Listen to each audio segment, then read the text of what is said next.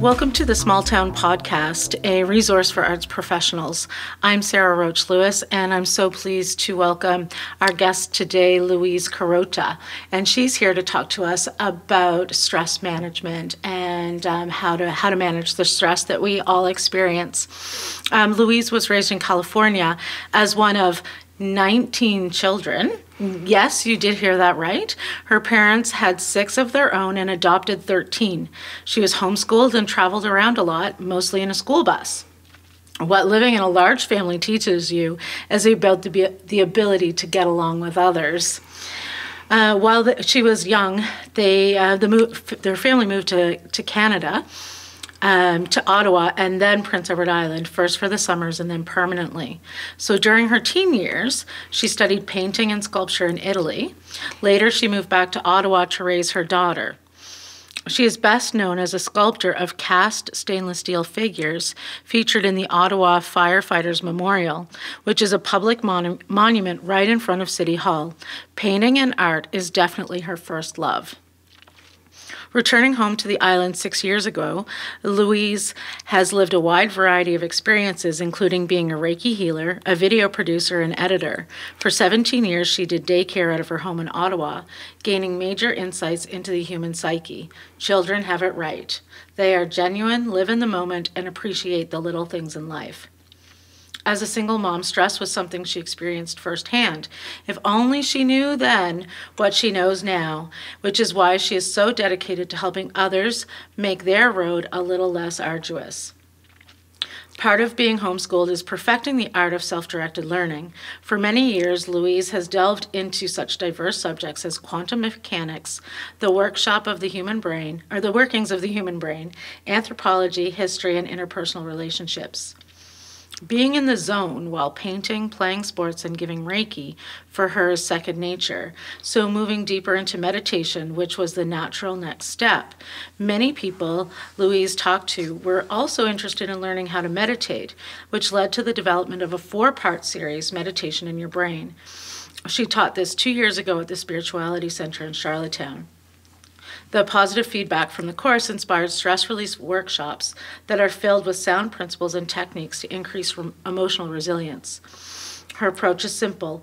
Rather than trying to change things beyond your control, learn to adjust your reaction. So Louise, I'm really excited to dig in and talk to you today about how do we get relief from stress? What are the information and what are the techniques that you can help us with to help people who work in the arts community, in not-for-profits, manage the stress that they feel?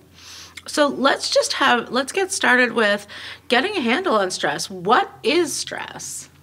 Well, in my research and the stuff that I've read and I guess in personal experience, stress is pretty simple. It's not feeling safe. So you feel hypervigilant, you're always in the fight or flight mode, and it's kind of a holdover from early human survival. And stress is also feeling outmatched by what life is throwing at you. It's either exhaustion or money issues or handling difficult people or health concern or poor working conditions, too much to do, not enough money, too much to do. And even the news and the state of the world can kind of contribute to our stress levels. So it's really feeling like you're not safe, you can't relax, and you just feel a bit overwhelmed by what's before you. And it's pretty common. Actually, they say that we're in a state of moderate to high levels of stress 70% of the time. So it's a common theme in our, high-paced society. Sure, yeah. And I think, too, one of the things that I see from in the role of managing an organization, it's very much like running a business. Yeah. And so there's always, in my experience, more to do than time in the day. And so that can lead to some of those feelings of stress and also a feeling of like, I have to get all of this done. So there's a bit of overwhelm that comes with that. And I think, for people who are listening, it is easy to dismiss this as perhaps not for them, not important. And I would say that one of the things, I mean, just from a sort of deep human level, we don't want to see people stressed. We don't want to be around people who are stressed. And it's not really fair that our work, by the nature of the precariousness of it, contributes to that stress. I also see for those folks who are maybe part of the board of directors, as an ED, sometimes we carry that with a badge of honor that we do so much. And when people ask us, well, how are you? I'm busy. It is that badge of honor.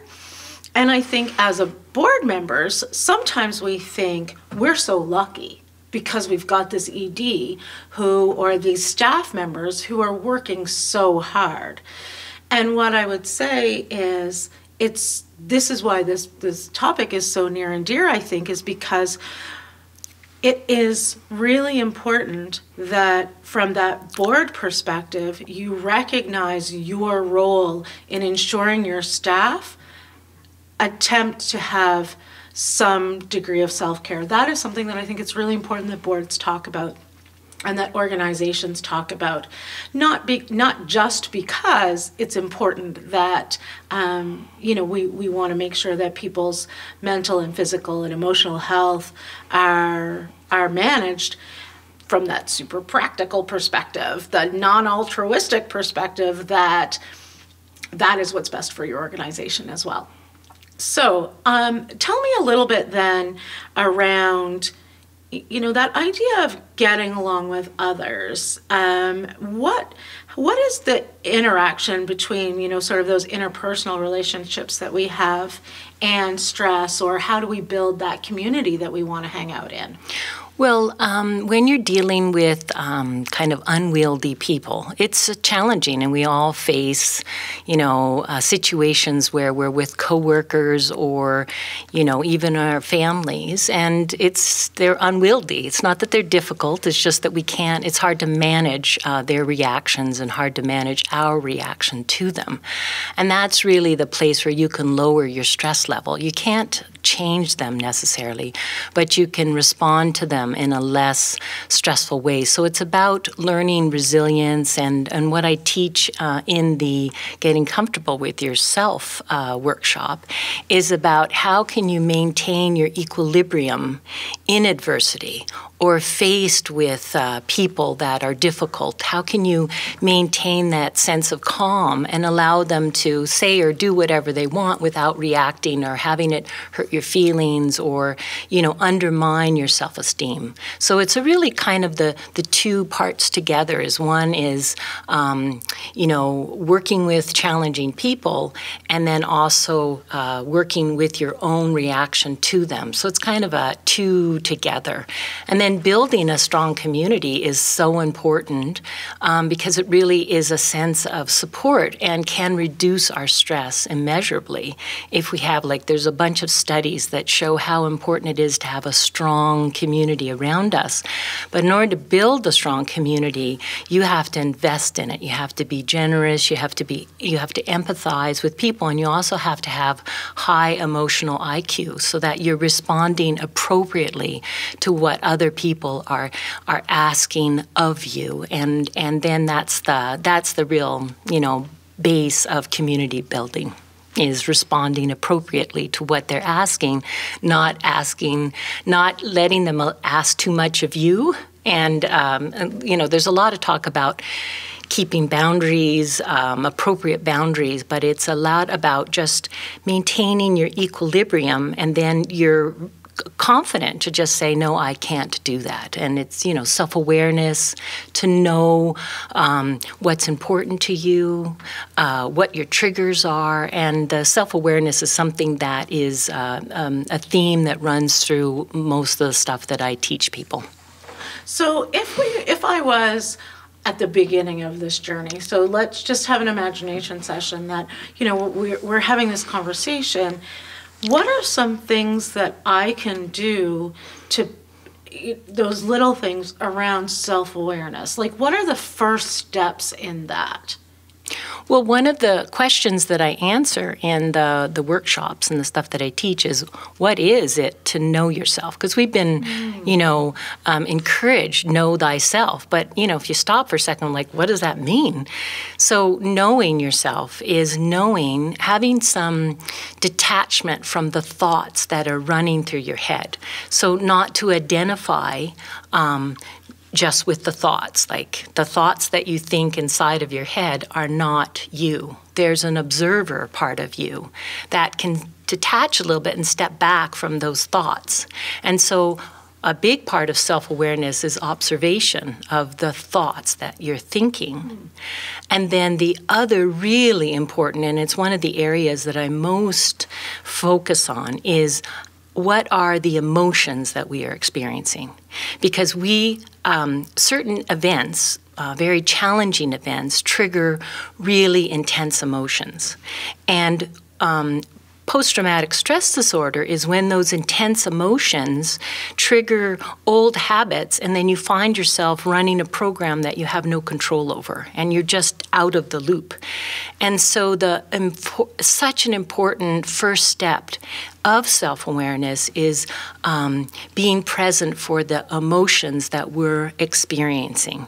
And some of them can be very intense. So we need a practice or a process to sit down with our emotions. But first, we really need to think of it as a priority, because we do a lot of things that are not helpful and not healthy. We vent to other people. We get people involved with how we feel.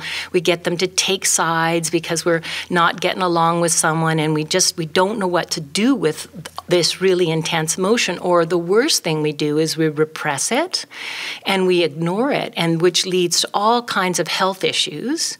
And so the number one thing with self-awareness, beside observation of your thoughts and detaching from your thoughts, is understanding and being present for the emotion that those thoughts trigger in you.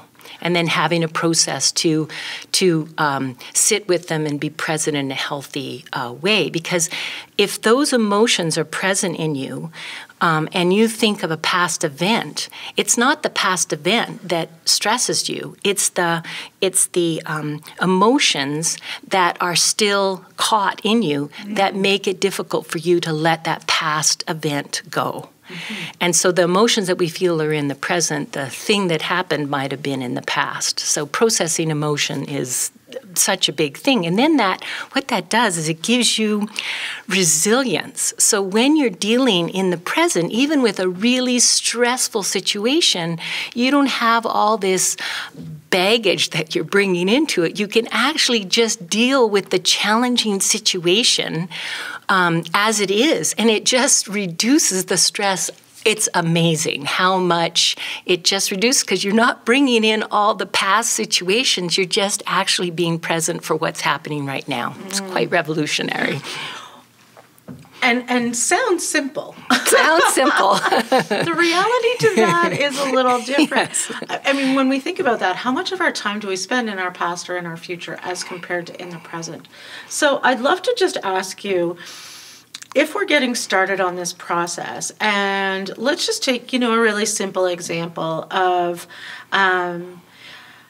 I was driving in here today and someone pulled out in front of me. And so I can, there's sort of that immediate swear words, but where that, you can kind of almost feel that rush of anger and that rush of emotion. Yeah. So in that moment, what the heck do I do with that?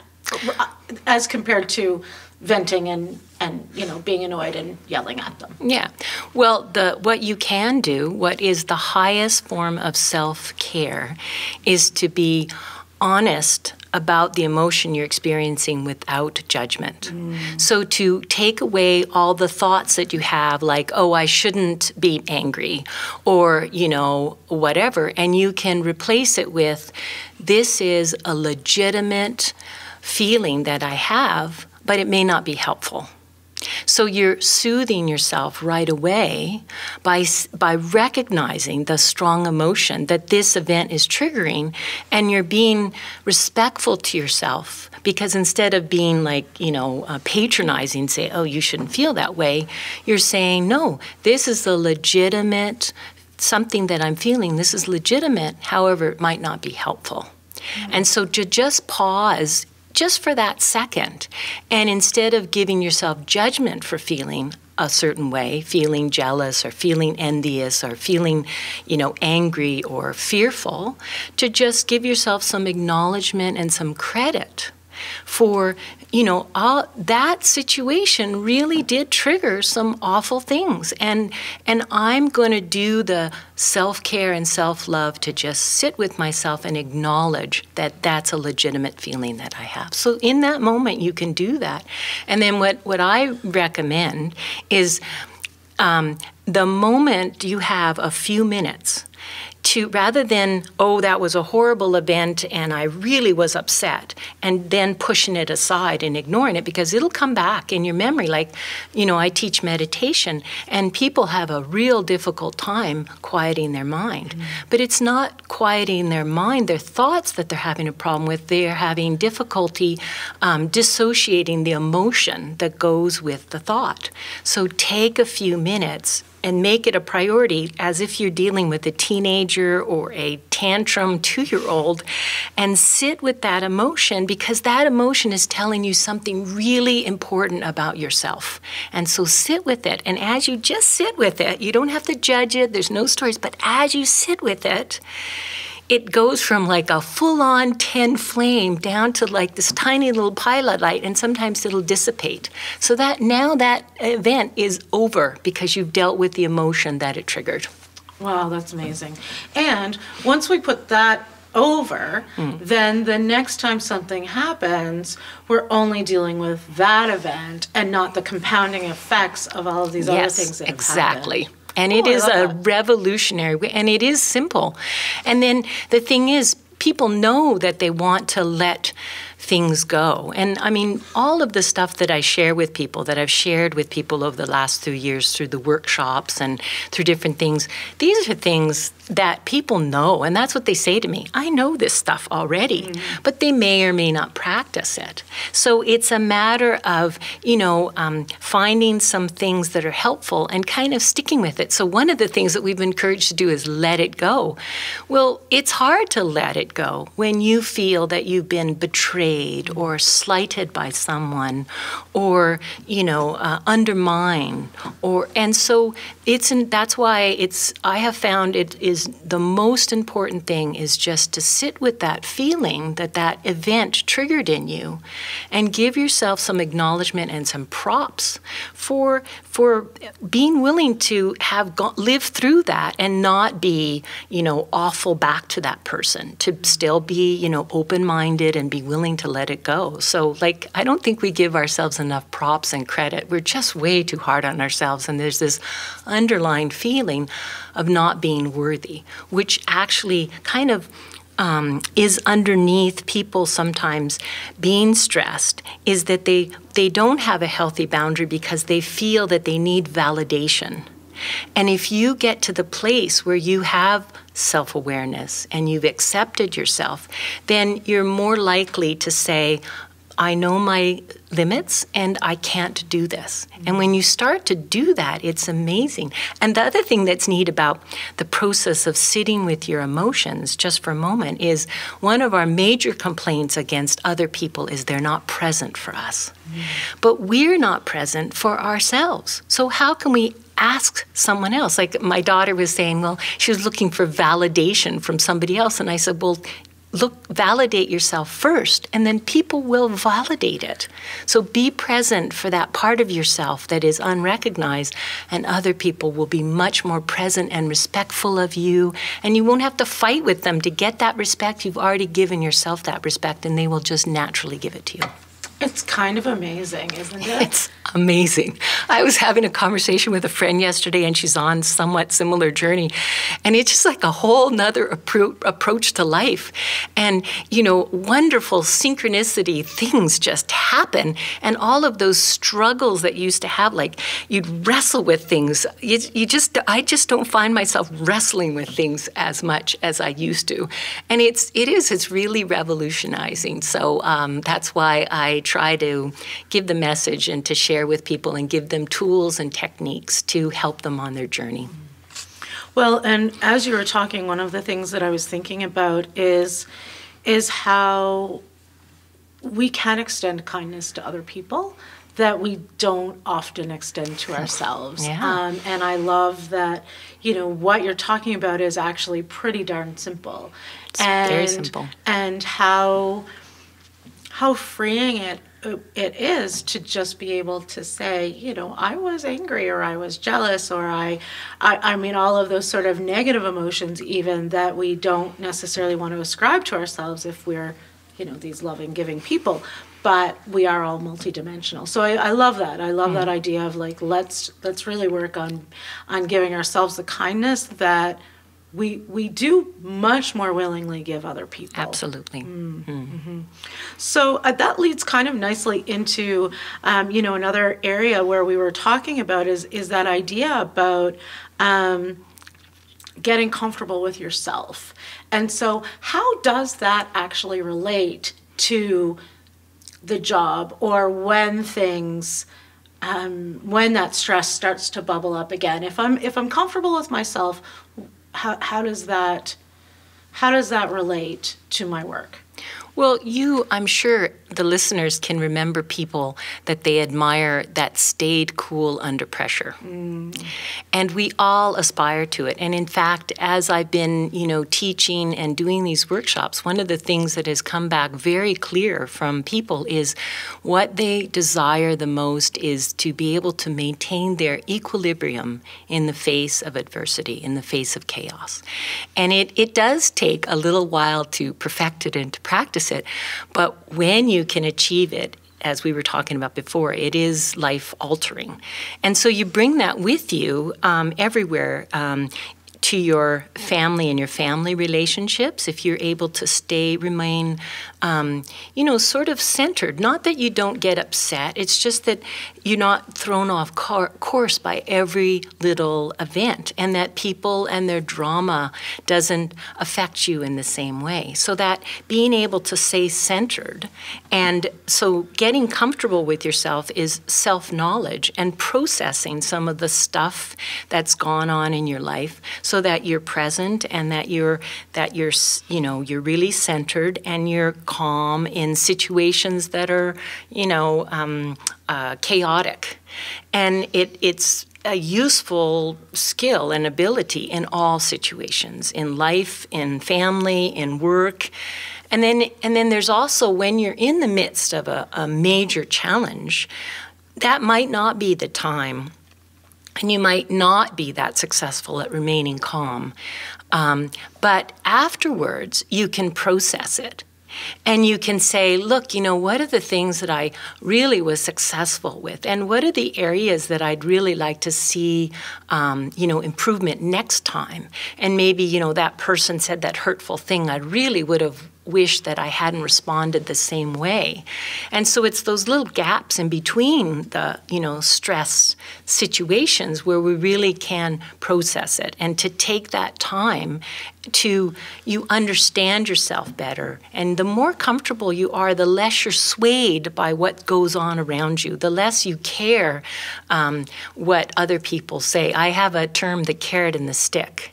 So if we have a lot of self-awareness and we kind of know who we are, we're less swayed by other people's opinion. And if we're looking for other people to validate us, and that's really what's important to us, then when they take it away, we're in despair because we don't have their approval. So if we're seeking their approval, that's the hold that they have over us. And when you're comfortable with yourself and you kind of accept your strengths and weaknesses and you realize, I'm really good at this and I'm not so good at that, and you just accept it and you're at peace with it, then it doesn't really matter what other people say about you. So you're not responding to that all the time. So I don't know if that answers your question, but it does in a kind of a roundabout way. So. I'm good with roundabout.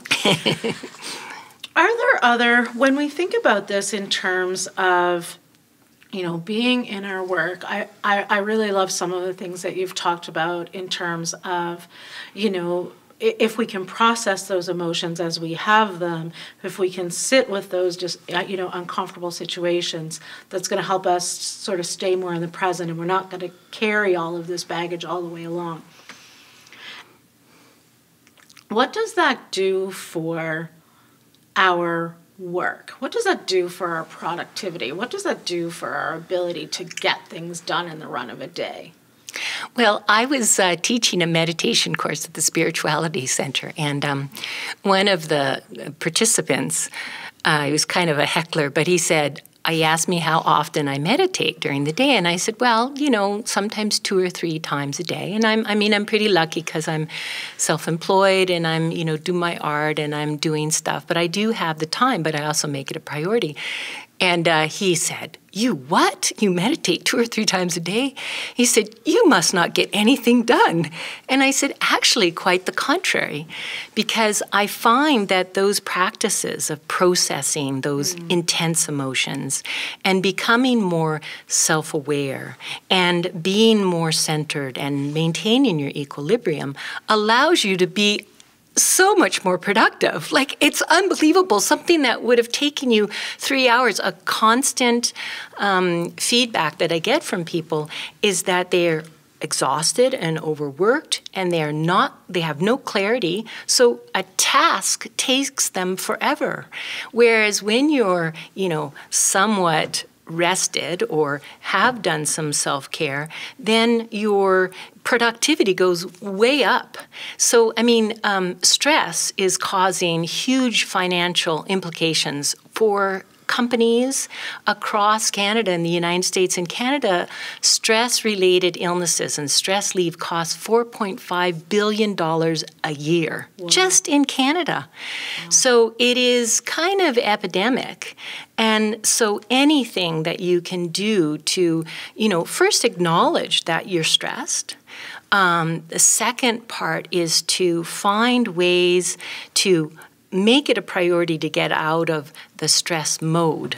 Whatever practice, sitting quietly with yourself, mindfulness, meditation, but to get out of that stress mode is so important, and something that as a society we just don't do well enough. And in the long term, it has major consequences if we don't get out of that fight or flight mode. So, absolutely, that's a shocking number.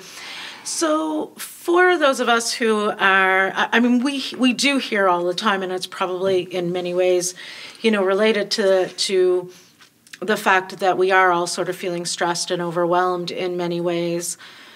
There's such a focus on mindfulness and meditation, and, I do a lot of work with improving performance, and it's very much related to high performers all meditate. What are some tips or techniques that you would recommend for getting started on this? Because it feels a little daunting to be like, I'm going to go and I'm going to meditate. And I've tried to do that, and, your brain just races.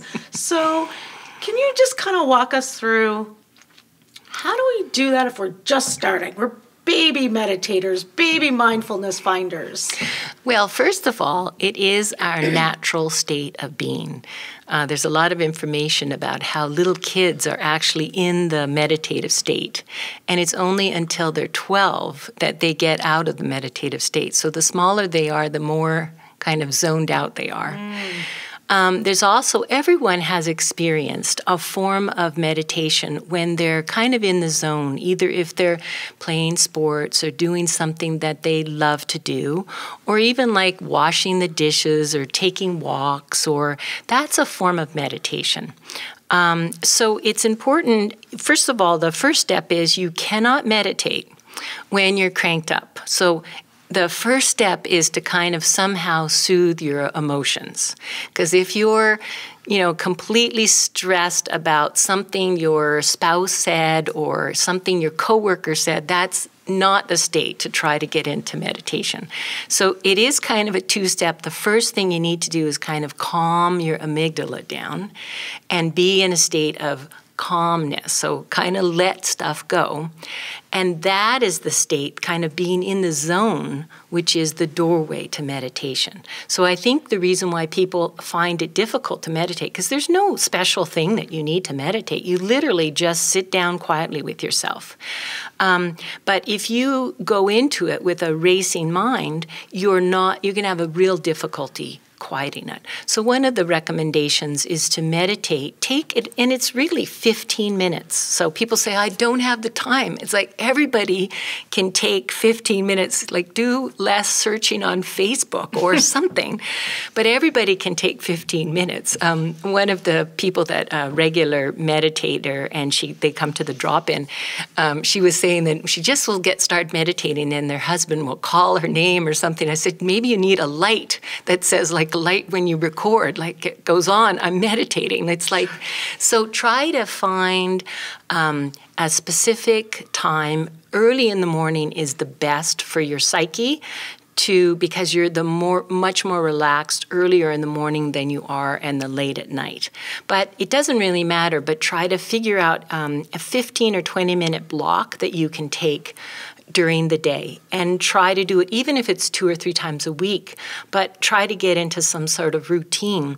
And what's important about that, you're also saying this is another form of self-care because you're saying, I am worth taking 20 minutes and sitting quietly with myself. And then there's lots of guided meditations. I have a link. There'll be a link to a Yoga Nidra, one that is really lovely, and it kind of gets you in the meditative state.